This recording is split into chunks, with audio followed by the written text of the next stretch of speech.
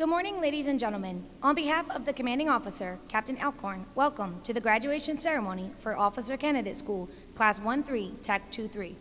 Over the past 13 weeks, the class team has been responsible for developing today's graduates to serve as professional naval officers worthy of special trust and confidence. The Class 1-3, Tech 2-3 class team includes class officers Lieutenant Bruckerhoff and Lieutenant Westerhoff. Class Recruit Division Commanders, Senior Chief Petty Officer Igwe and Senior Chief Petty Officer Clemente. And Class Drill Instructor, Gunnery Sergeant Thompson.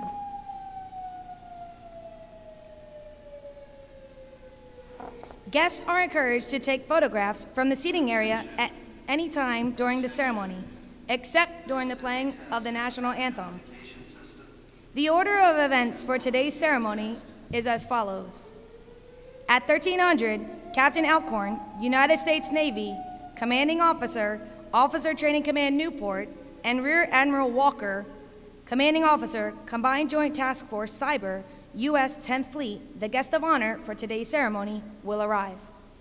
Guests will be asked to rise for the arrival of the official party and remain standing for the playing of the national anthem and invocation.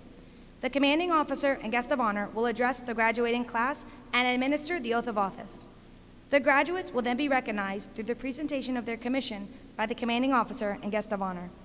Guests will be asked to rise for the playing of the service songs and the final dismissal. Class 1-3, Tech 2-3. Attention! Class 1-3, Tech 2-3. Present. Up. Ladies and gentlemen, please rise for the arrival of the official party and remain standing for the national anthem and invocation.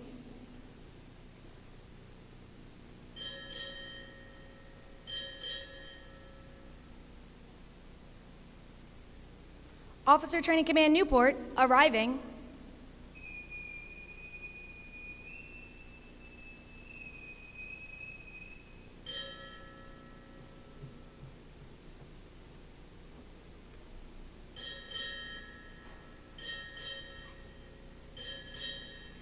Combined Joint Task Force, 10th Fleet, arriving.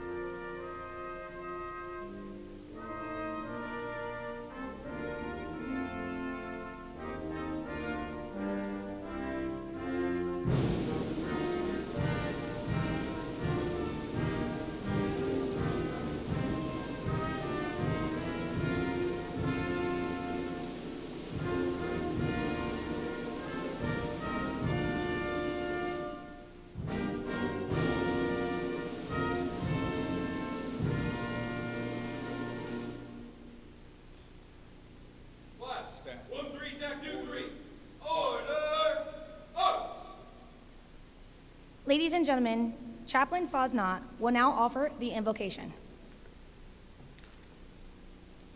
Let us pray.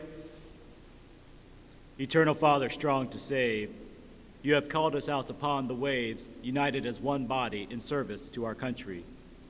We are warriors of the seas and protectors of our American way of life.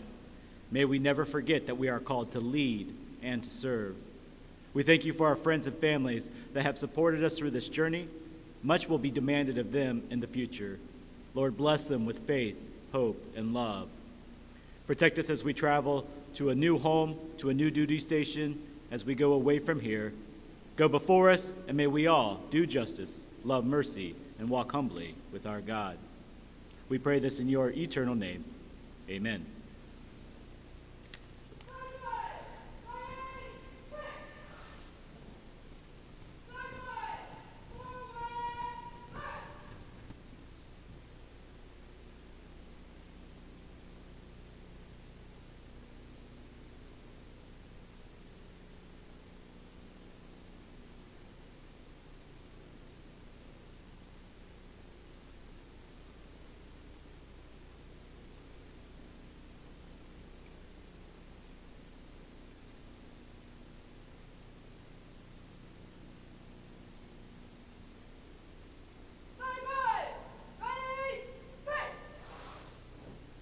Ladies and gentlemen, please be seated. Squats, 1-3, tack 2-3. Ready, seats.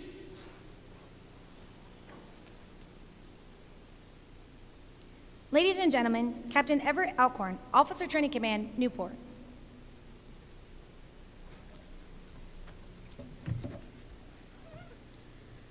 Ladies and gentlemen, Admiral Walker, distinguished guests, veterans, Officer Training Command Newport staff, family members and friends, and most importantly, the soon-to-be commissioned officers, Class 1-3 TAC 2-3. Good afternoon. Good afternoon, sir. I'm excited to welcome our 40 newest graduates into one of the most challenging and fulfilling careers, that of naval officer. To the family and friends joining us, I applaud you for the great work you did preparing these impressive young leaders prior to their arrival here.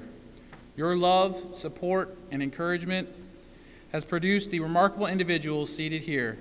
It enabled them to make sound choices, and we are grateful to these graduates for their choice to serve. They could not have gotten to this point without the careful guidance and support of family and friends. And on behalf of the Navy and a grateful nation, please accept my most sincere thank you. To the graduates here today, as Commanding Officer of the Officer Training Command, I am proud of each and every one of you. You all had many other options than volunteering to serve your country, yet you chose this path. I thank you for your patriotism, your willingness to serve, and I assure you that a life of service holds many rewards and will bring you great fulfillment. You have completed rigorous military, academic, and physical training. You've overcome obstacles. Nothing was handed to you except opportunity. The opportunity to make something more of yourself, to learn, to lead, to grow. You seized that opportunity, and today you reap its rewards. I congratulate each and every one of you on this significant and memorable achievement. It's now time to embrace a new opportunity to lead what is truly the Navy's most precious resource, sailors in the fleet. In the years ahead, your knowledge and leadership skills will be tested often. You will be standing watch and working alongside fellow officers and sailors around the world, around the clock. Know that you are doing significant and meaningful work for our country. Work hard. Learn the warfare and professional skills of your designator. Strive to be the best. Give your country 100% effort. Nothing else will suffice. The Navy and the nation expect the best from you, the highest standards of personal and professional conduct, excellence in leadership, and a strict adherence to the Navy's core values: honor, courage, and commitment. I applaud your accomplishments and perseverance.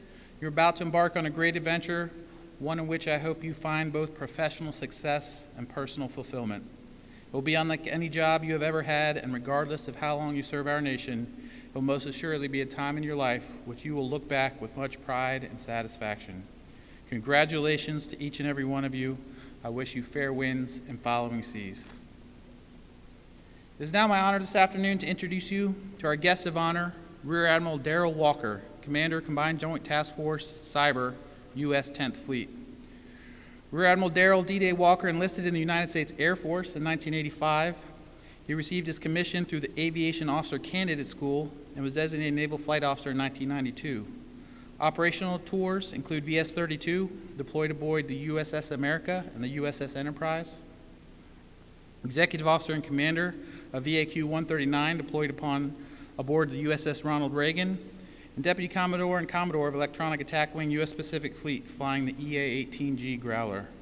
Shore tours include Sea Control Wing Atlantic in Jacksonville, Florida, Naval Personnel Command in Millington, Tennessee, Naval Air Forces in Coronado, California, Chief of Naval Operations Strategic Studies Group here in Newport, Rhode Island, Chief of Staff to the Chief Information Officer for the Secretary of Defense, Executive Assistant to the 11th Vice Chairman of the Joint Chiefs of Staff, and Executive Assistant to the 32nd Chief of Naval Operations.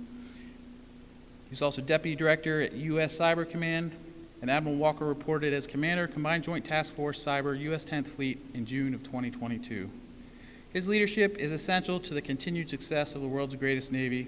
We are privileged to have him here with us today to share his thoughts. Ladies and gentlemen, please join me in welcoming our guest of honor today, Rear Admiral Darrell Walker.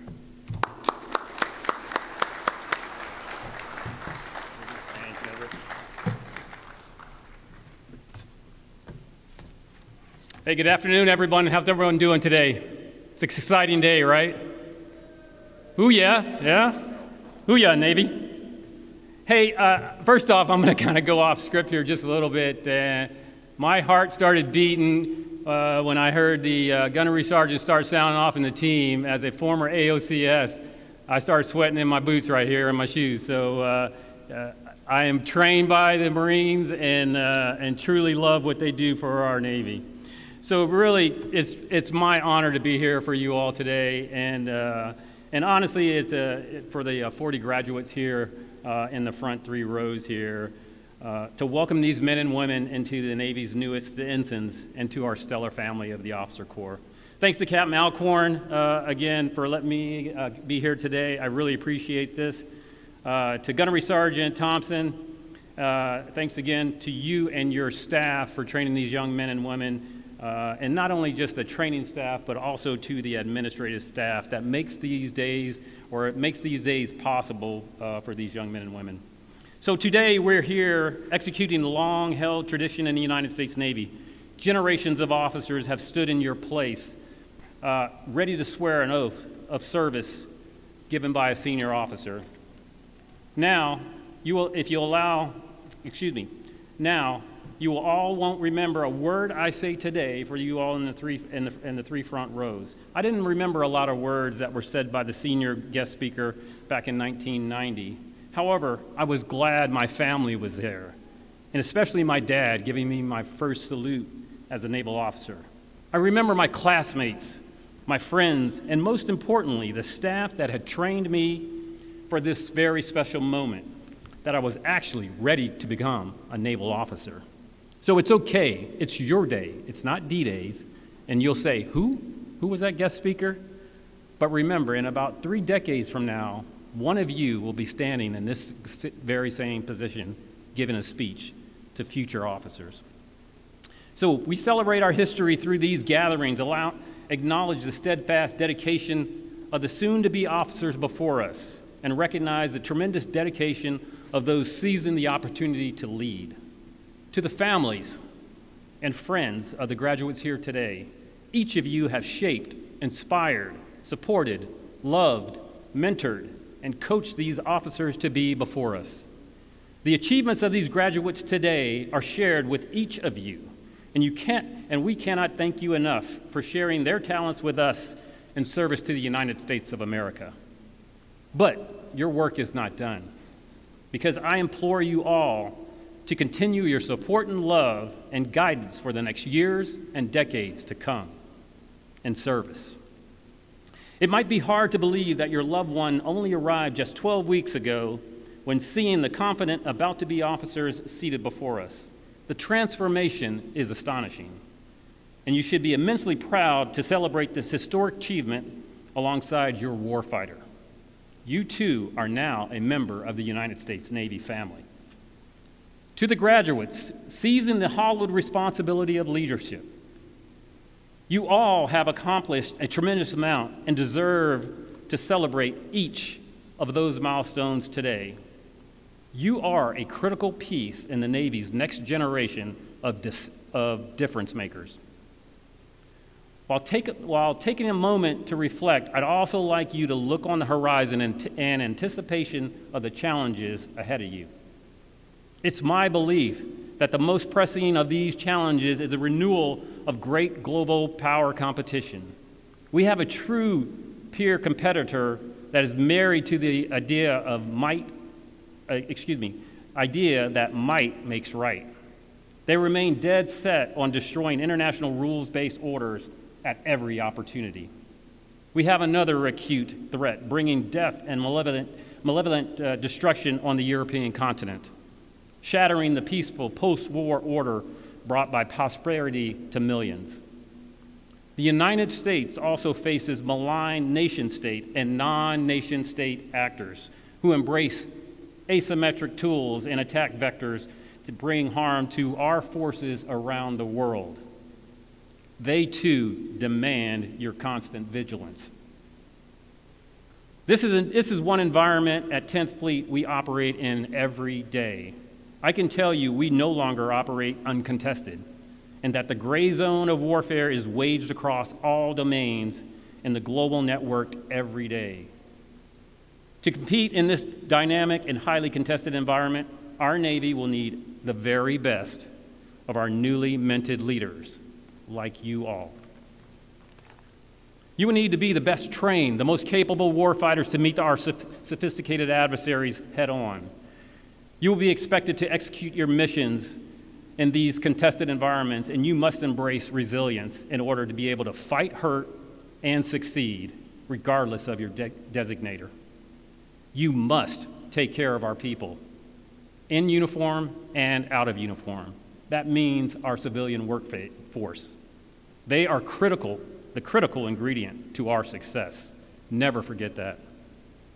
When I think of the epitome of fighting hurt, I think of Captain John Paul Jones.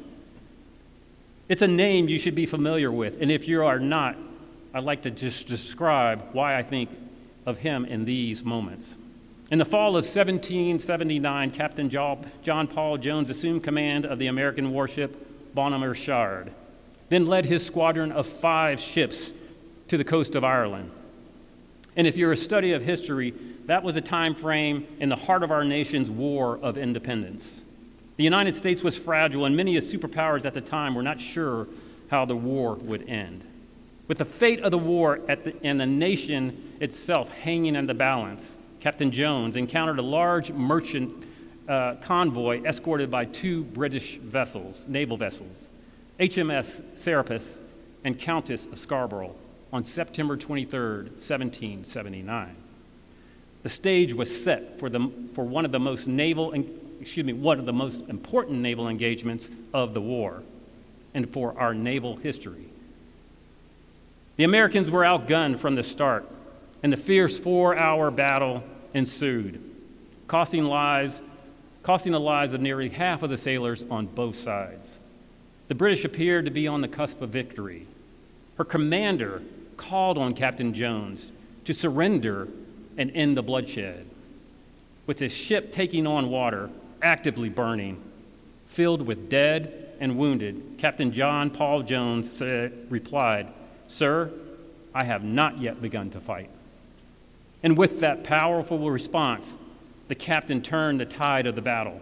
He went on to attempting the boarding of the Serapis and defended her against boarding against the Bonhomme Richard. And by nightfall, with another U.S. warship arriving, the British captain was forced to surrender to the Americans.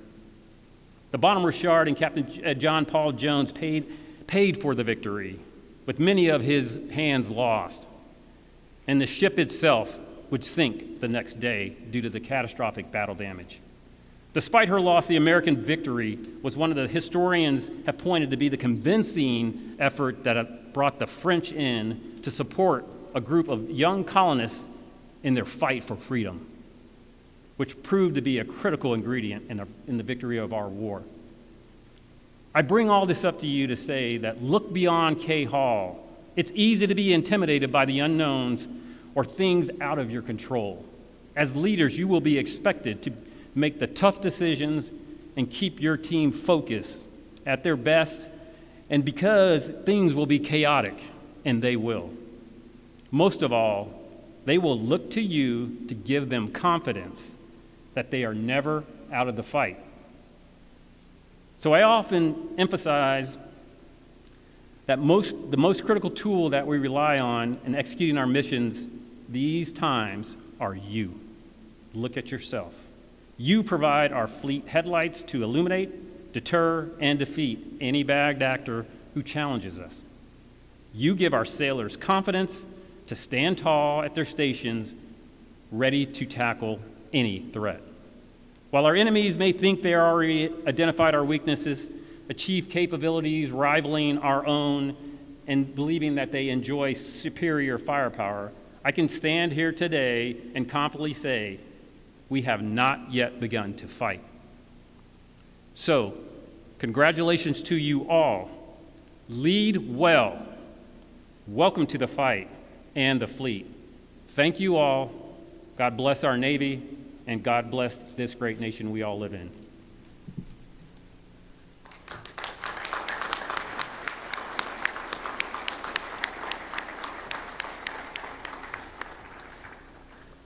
The graduating class will now receive the oath of office. Would all military personnel in uniform please come to the position of attention? Class, 1-3, tack 2-3. Attention. Jump. Class 1-3, tack 2-3. Raise your right hand. I state your full name. Having been appointed an ensign in the United States Navy, do hereby accept such appointment,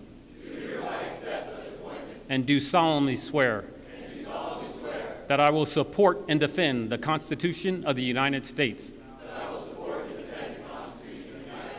against all enemies, foreign and domestic, and that I will bear true faith and allegiance to the same, and that I take this obligation freely, without any mental reservation or purpose of evasion, and that I will well and faithfully discharge the duties of the office upon which I'm about to enter. So help me God. Ladies and gentlemen, please be seated. Class, 1-3, tack 2-3. Ready, seats. The distinguished graduates assembled will now be recognized by the commanding officer and guest of honor for their achievements while undergoing training here at Officer Training Command, Newport. Ensign Niedermeyer has been awarded the Chapel-Clardy United States Marine Corps Physical Fitness Award for obtaining the highest overall grade in physical fitness while attending Officer Candidate School. Ensign Niedermeyer has been designated as a student naval aviator and has been assigned to Naval Introductory Flight Evaluation in Pensacola, Florida. Ensign Niedermeyer is a distinguished naval graduate. Ensign Caldwell has been awarded the Rear Admiral Stephen B. Luce Award for obtaining the highest academic average while attending the Officer Candidate School. Rear Admiral Luce was the first president of the U.S. Navy War College from 1884 to 1886. Additionally, Ensign Caldwell has been awarded the Chapel Azure, awarded the Commander Jack Leavitt Leadership Award, having been chosen by his peers as the candidate who most inspired his class and personifies the highest standards of personal example, sound management practice, and moral responsibility. Ensign Caldwell has been designated as a supply officer and has been assigned to the Naval Supply Corps School in Newport, Rhode Island. Ensign Caldwell is a distinguished naval graduate.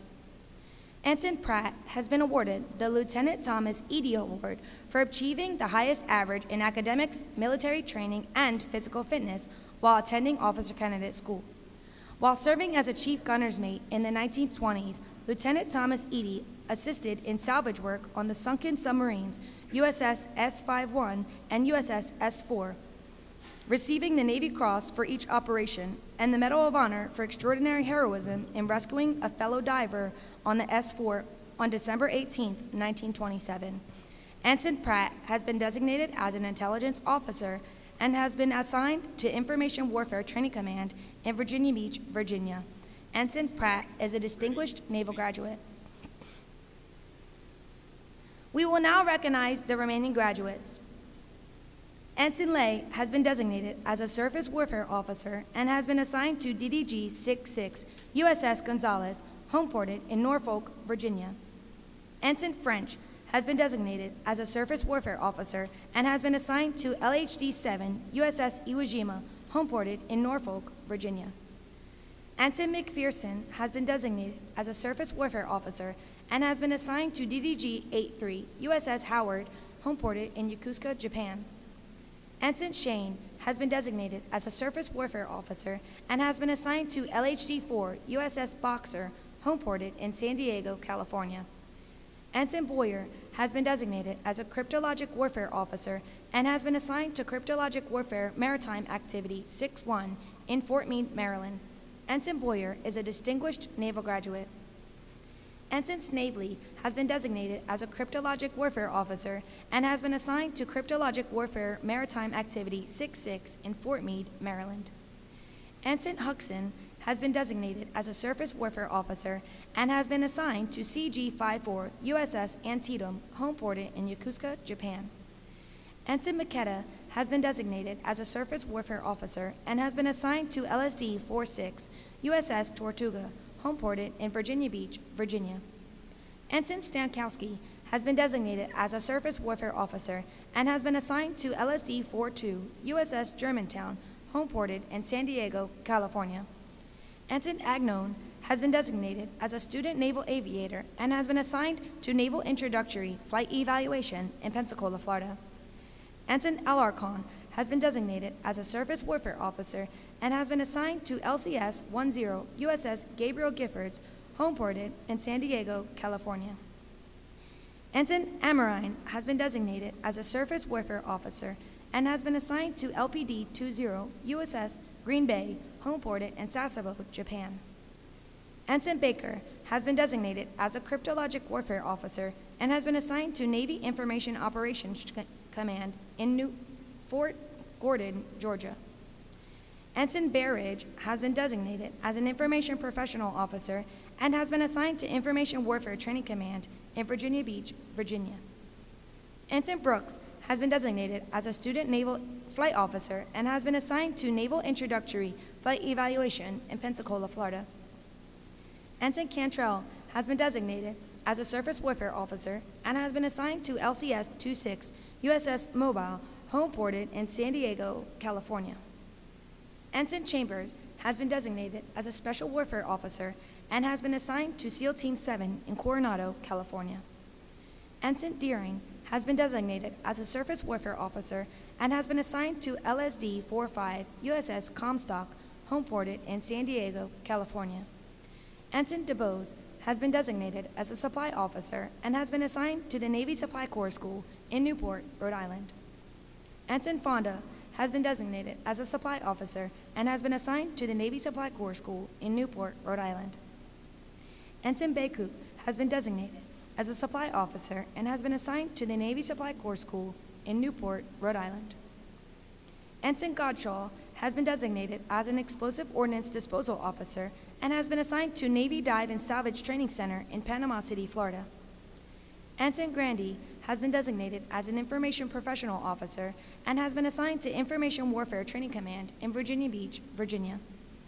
Ensign Jarris has been designated as a Surface Warfare Officer and has been assigned to LCC-19 USS Blue Ridge, homeported in Yokosuka, Japan. Ensign Casilla has been designated as an Information Professional Officer and has been assigned to Information Warfare Training Command in Virginia Beach, Virginia. Ensign Kwok has been designated as an Aerospace Maintenance Duty Officer and has been assigned to Helicopter Sea Combat Squadron 7 in Norfolk, Virginia.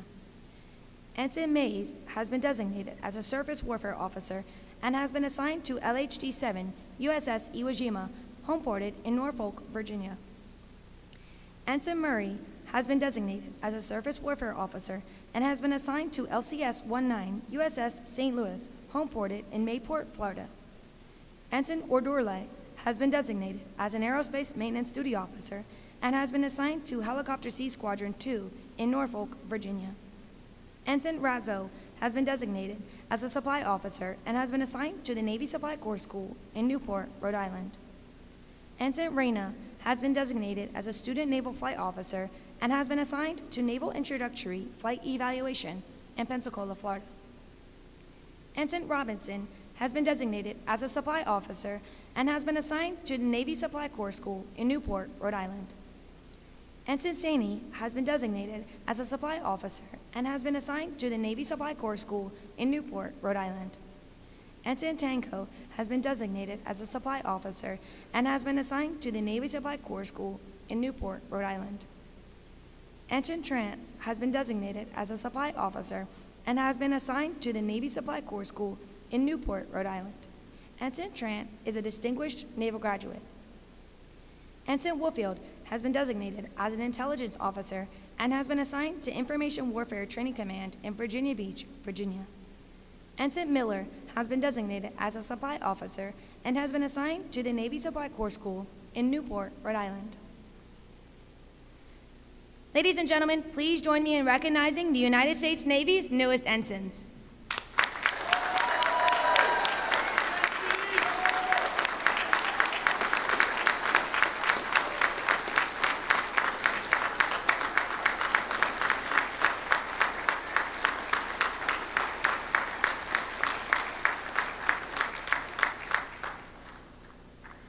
We will now conclude the ceremony. Ladies and gentlemen, please rise for the playing of the service songs and the final dismissal.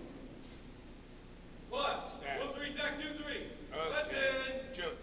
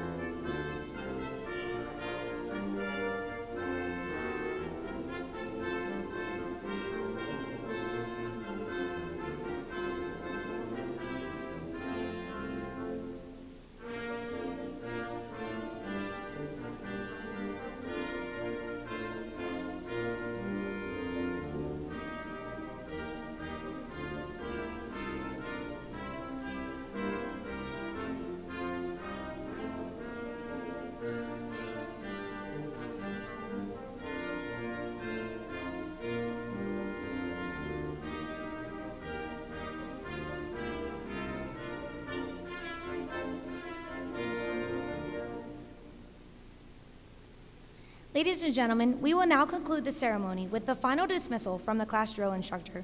Please remain in your places until after the graduating class has taken their class photo, and remember, the only authorized visitor locations are K Hall and Nimitz PT Field. On behalf of the commanding officer, Officer Training Command Newport, thank you for attending today's ceremony.